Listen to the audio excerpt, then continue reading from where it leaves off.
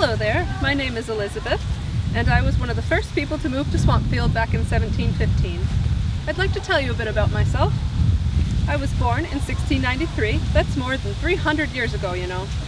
I don't really remember where I was born, but shortly after my birth, my parents moved to Northampton, where my dad opened the first fuller shop in town. All that means is he shrunk and thickened woolen cloth by washing, heating, and pressing. As you can imagine, being the only shop in town, he made quite a living. And pretty soon I had lots of brothers and sisters, 12 to be exact. I was the eldest of 13 children. Around 1713 my dad decided to relocate his business to Springfield, but I didn't really want to go, because all my friends were in Northampton. Plus I was 19 years old, and it was really time I start thinking about getting married. There were plenty of young men of interest, but only one caught my eye. His name was Jonathan Graves. He lived in Hatfield, the town right over. After a few years of courting, John proposed to me in Northampton, and we got married on June 2nd, 1715. I was 21 years old. That's when all the excitement really begins. We had a great opportunity to be part of starting a new town, and let me tell you, it was really something. We arrived here in Swampfield back in the fall of 1715. There wasn't hardly anything here, just a few simple log homes. Men were hard at work chopping down trees and building a sawmill. We had to clear the land to make room for houses and drain the swamp, considering it was called Swampfield. While the men did all the heavy lifting, us women had plenty of work to do as well. We had to get the root cellars stocked, and supplies for winter, and spin wool for clothing, not to mention look after the little ones. Speaking of little ones, my first child was born in 1716. His name was Jonathan after his father. My second child was born in 1717. His name was Ebenezer. The first few years in our new town was a real struggle with no church or school or stores. We made many a trip to Hatfield, Hadley, and Northampton for supplies. Eventually, though, our town started to come together and log cabins were replaced with real homes. In just 2 years, over 40 houses were built. In June of 1717, the town voted to raise a meeting house, and in 1719, the first teacher was brought to town. Only one or two of these original homes remain to this day, one of them being the house at 168 North Main Street, which was my husband's cousin's house, Isaac. Sadly, on March 29, 1722, at only 28 years old, I passed away. I don't really remember how, but don't feel so sad for me. I was still here with my family in spirit.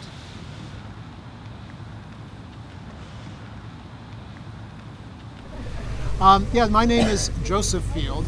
I was one of the first settlers in the town, and it's a little complicated story how I became one of the first lot owners here in town. My father was also Joseph Field, Captain Joseph Field Sr., and my father was one of the original petitioners for what is today the town of Sunderland. Well, it's even more complicated than that because there was a petition back in 1673 to establish a town here, but that petition failed, even though the people from Hadley and Springfield purchased the land. They'd gone to Boston. They started to set up the town when King Philip's War broke out in 1674. So they dug ditches to drain some of the swamps. Things were beginning, there were some buildings here, but basically the town was abandoned at that time. So some of their descendants, and many of them had passed away 40 years later when they tried again to establish the town in 1713. They asked the court to allow them to build the town once again, to incorporate it. And there was a requirement to get, besides the 39 families here, there had to be a lot set aside for the minister, and that would then be a town would be considered complete once they had done all that. And they were given 4 years to do it. So it was a short amount of time to do all the work. My father drew one of the lots. He drew a lot on the far side of the street there, lot number 12. There were 20 lots on each side, so 1 through 20, the 20th one being here next to the cemetery, and 1 through 20 on the far side of the street. My father was got that particular lot, and my brother and I might have come here with him. My brother was still young. I was in my 20s. But at that time, I had the good fortune, which was somebody else's misfortune, which was Philip Panton, who'd drawn number 6 on this side of the river, had a tree fall. He was killed, and my father purchased the lot, and I had just gotten married in 1716 to Mary Smith from Hatfield, and so my father gave us one of the lots, and so I was able to be one of the original settlers of the town. So we set to work clearing the fields, setting up homes, doing all the hard work to get this place to be prosperous. The hardest part might have been that we had to get a minister, and not many ministers wanted to come out to the rough and tumble wilds of Sunderland at the time. And of course we were still calling it Swampfield. Maybe that was bad marketing, but at that time we finally got a minister to come up. He didn't stay very long, by the way, but long enough for us to get the Boston courts to agree to our petition, and the town was established. But they decided to rename the town Sunderland to honor the Earl of Sunderland, who was then the King's Council Lord President.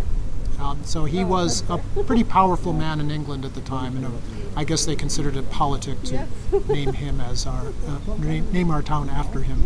So that's how we got our name. Instead of Swampfield, we are today Sunderland.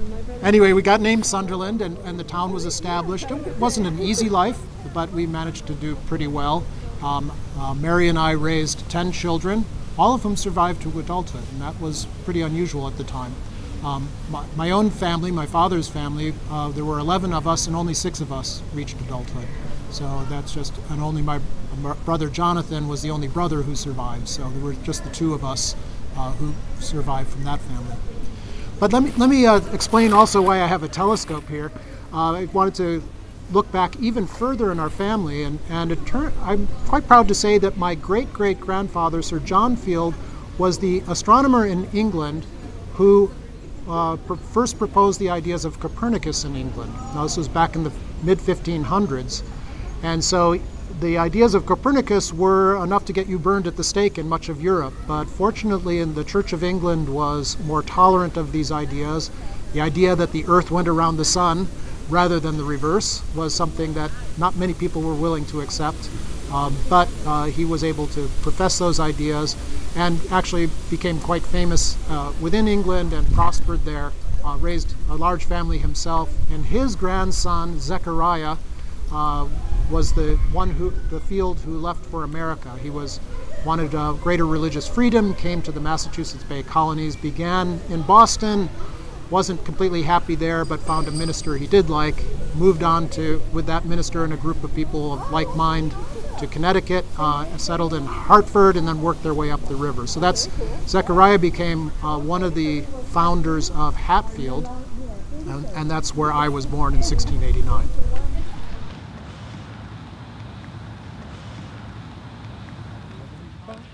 Major Caleb Hubbard, magistrate, tavern owner, Revolutionary War veteran. Lived to the age of 96.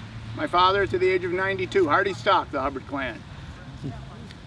April 19, 1775, the shot heard around the world, Battle of Lexington and Concord. I was notified while I was plowing in the field and went to assemble the Minutemen. We assembled the men in Sunderland, Hadley, surrounding areas, at my tavern. The tavern was started by my father Israel. He was a farmer who found that to be hard work and not profitable. So he applied to have a tavern to sell strong drink. The tavern still stands. You know Plum Tree Road, where it meets 116? There's a brick and yellow building, and then there's a lane to the north of it that leads to a big white house with a red barn. That's the tavern. That's the tavern. Many a late night at the tavern, sleigh rides, the Masons gathered there. We assembled the Minutemen at my tavern. And we assembled there, and 4 a.m. the next morning we set off to Boston to engage the British, where there was a floating battery in the harbor. My regiment was fired upon by the battery and from cannon on Cobb Hill. And in the engagement I had the misfortune of seeing Colonel Garish hiding behind hay and had to speak at his court-martial.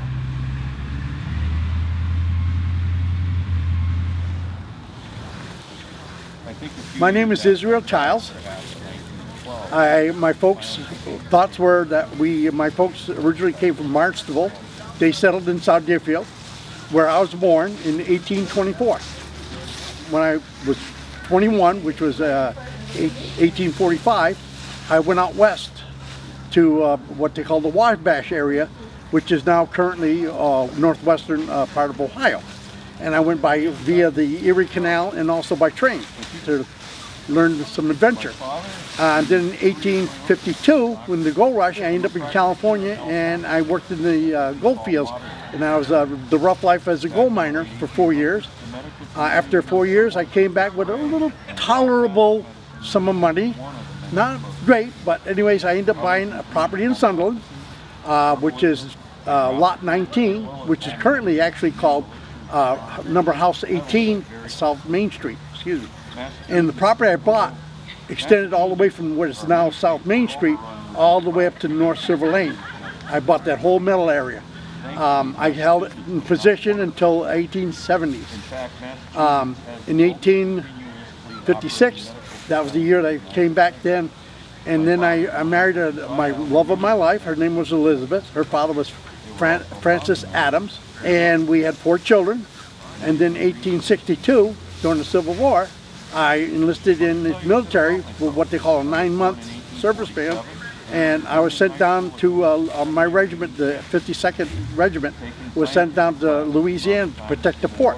The major campaigns I fought in was Port Hudson and also Indian Ridge, amongst several other small skirmishes down in that area. I came back here and I left my whole life as a farmer after that, and I kept the land until the late 1870s.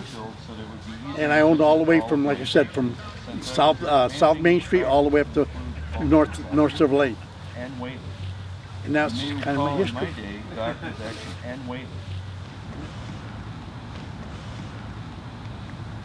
Greetings to all.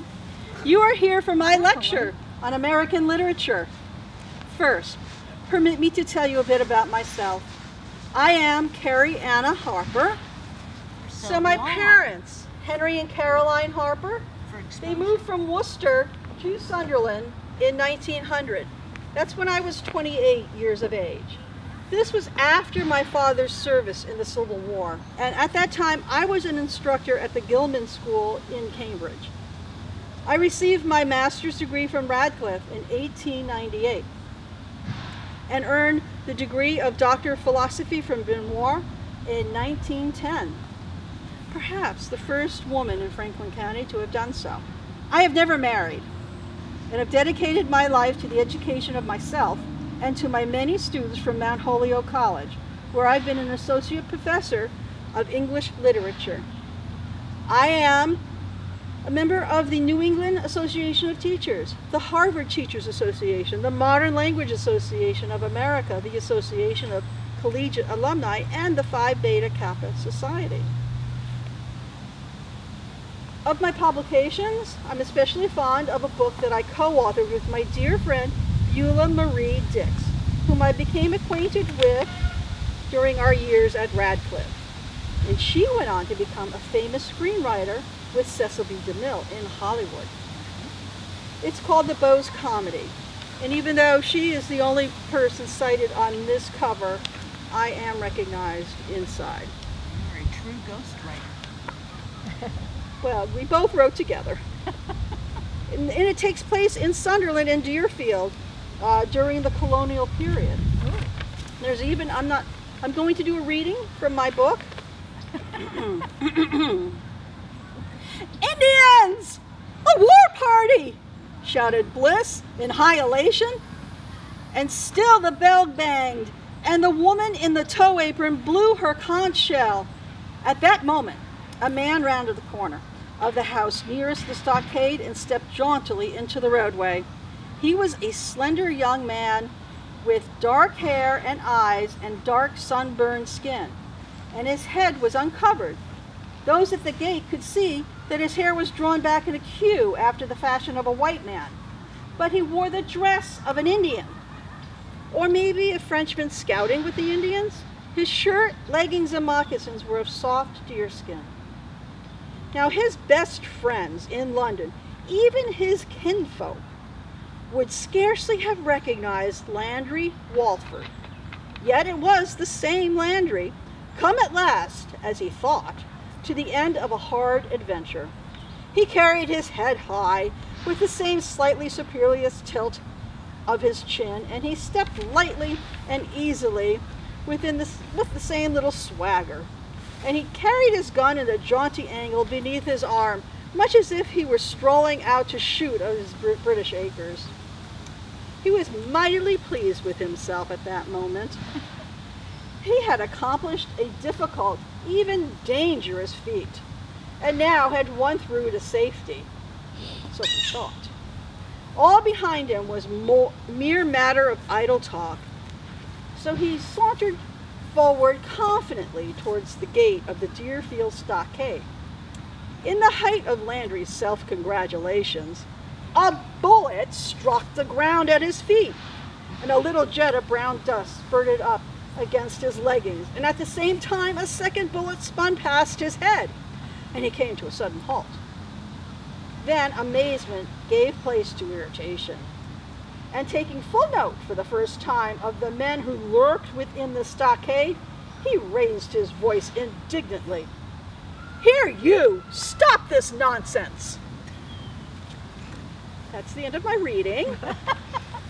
If you're further interested in Landry and his adventures, I highly recommend this book. Our library now has a copy, and our original book, the original copy of our book, is in the Amherst Public Library in their Do Not Touch room. In closing, let me just inform you of my unfortunate and untimely death. I passed on December 13th, 1919, at the age of 47, at my parents' home from appendicitis.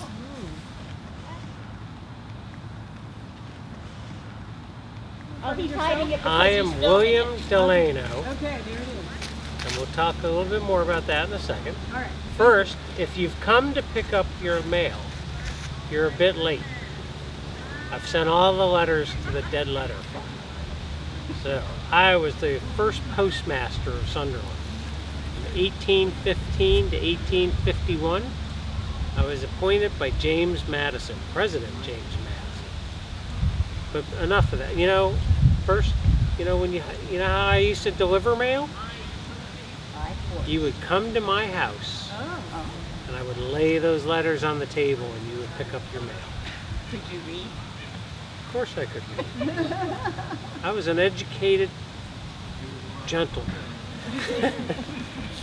But let me tell you a little bit about my family and my history. So, my ancestors came over on the second pilgrim ship in 1621. And I know everybody knows the first pilgrim ship. Correct. Anybody know the second? You will today. We came over on the Fortune. And somewhere on the line, my father settled here in Sunderland. And I was actually born in 1770, right over here on South Main Street. And at the age of 14, we moved all the way down by the corner store. We moved to the parsonage house. Rest assured, I'm not sure how we got there. Nobody in my family was a preacher. But my father tells me, and I only know a little bit of the story. Reverend Ashley, who's right over here, there was a long dispute in the town between the Reverend and the town. Don't know what it was. All I know is my father helped negotiate the deal to settle whatever the dispute was. And as part of that deal, we switched houses. So the Reverend moved to our house on South Main, and we moved to the old parsonage house, which was located, like I said, right down by where the corner store is. And it's no longer there, mainly because of Route 116, but it burned down earlier. But 116 came along and it would have been moved anyway. But I know you all know it, because it is the house that's on the Sunderland Town Seal. That's the old parsonage house, where I grew up and where I lived my lifetime. So I was a farmer here in town till I was 27. 27, I got married. I married Lucretia Hubbard, and with Lucretia we had 9 children, 5 boys and 4 girls. And when she passed away, I married her sister. And we had 3 more kids. Yeah, we kept it all in the family. So like I said, that's a little bit about my family. And when I was 27, farming, just got a new family, married. I decided I needed to make a little bit more money. And I had a little bit more ambition than just farming. And so I started a hat and saddlery business. And so our hats were primarily made of silk and mostly fur. And anybody know what our favorite fur to use for hats was? Beaver? Correct. Ah. So I'll talk a little bit more about that in a second. But first, in order to make hats, we had to get our tanned hides. We had 2 tanneries right here in town. And to do tanning and as well as to make hats, you need a lot of water. And so one of the things we were lucky enough to have was running water here in town, piped through our wooden pipes from the springs right to our industry. So I said we would, you know, the preferred fur was beaver, and everybody liked their beaver hats. But at some point, beaver became scarce. And I'll get to that. First, I want to tell you where we sold our hats. All our hats went to New York City. I had a merchant there who would buy them. And the reason I wanted to come back to that was because when those beavers became scarce, we would use woodchuck and muskrats. And we would clip the hair really short, dye it black, work it really hard, ship those babies into New York, and those city slickers never knew any difference. They got their beaver hats. We had to transport our products to New York City. Anybody have any idea how we did that? Down the river. What year? Down the river. What year? Well, I was 28, so it was 1798 when we started our hats.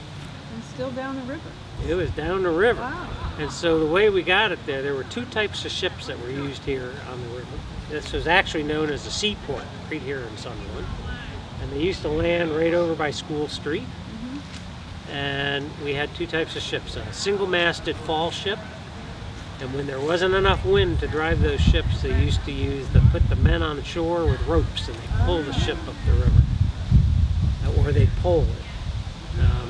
But the other way was steamships. And that's mainly how we moved our product to New York. And the steamships would go all the way up to Greenfield, and then they'd turn around and make their return trip back down. And one other thing about my hat industry, we actually moved it from here to Danbury, Connecticut. Anybody have any idea why we would have done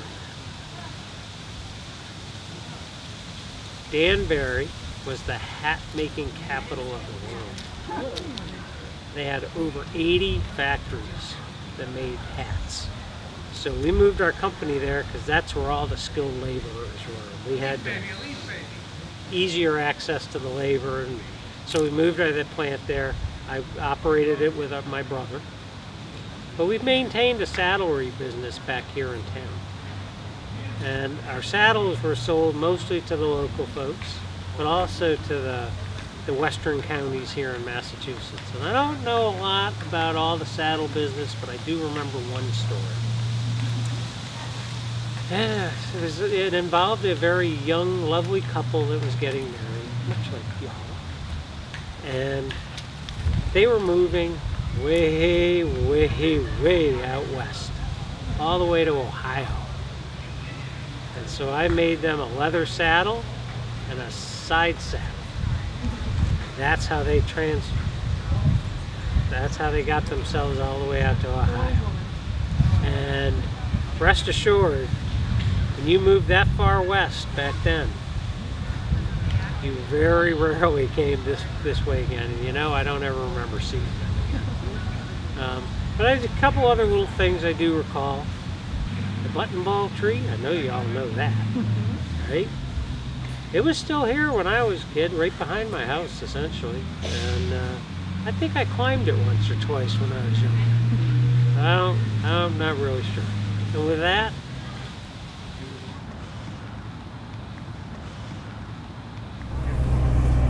good afternoon, folks. My name is Dr. C.G. Tro, but you can call me Doc. Most everyone else in town does. I come from a family of doctors. Let me tell you a bit about myself. I was born in 1847 and was attending high school at the Williston Seminary in East Hampton, taking scientific classes about the time the Civil War broke out. I attended Amherst College, graduating in 1870, and went on to Columbia University Department of Medicine, graduating in 1872. After graduation, I returned to Sunderland and married Geneva Shaw of Belchertown. Her father was in the grocery business, a distant cousin to the Shaws of Maine. They became quite a large grocery chain, you know. I decided to move the office to South Deerfield so that it would be easier to visit all of my patients, since I was expanding the practice to include the folks in South Deerfield and Whately. You may recall in my day, doctors actually made house calls. Speaking of house calls, it so happens that I was on my way to South Deerfield when I experienced one of the most awful nights of my life. It was about sundown, December 9th, 1876. I had been sent for, and although the wind was blowing with hurricane force, I needed to get to my patient, so I hitched up the horse and proceeded up Main Street to Bridge Street and on to the covered bridge. As I was a bit past the third span, I heard the most awful crack, and the span I was on, together with the two already passed, was taken up by the wind and carried to the upriver end of the piers and turned into the river. I found myself covered with boards and timbers, with but only slight injuries. I somehow managed to release myself and found a position on a pier where I could be reached by boat. Upon hearing the bridge collapse, the toll house operator had sounded the alarm, and men from the town came to my rescue. My horse and sleigh were found buried in timbers, but could not be rescued until next morning. We were both lucky that the river had been very low, so the bridge did not float off, but lay upon the bottom. The remaining two spans of the bridge were blown off during the night. After this, the state decided that after losing 7 bridges, Sunderland needed something sturdier. So the building of the 8th bridge marked the beginning of a new era. The Sunderland Bridge Company was dissolved, and the new bridge, one of iron, was built by Franklin County and the towns of Deerfield, Whately, and Sunderland. This bridge would be free to cross. You would no longer have to pay a toll. During my lifetime, there were a few things invented that were pretty darn useful. The first of these was the telephone.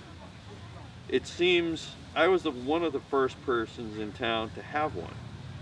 It connected my home in Sunderland to my office in South Deerfield.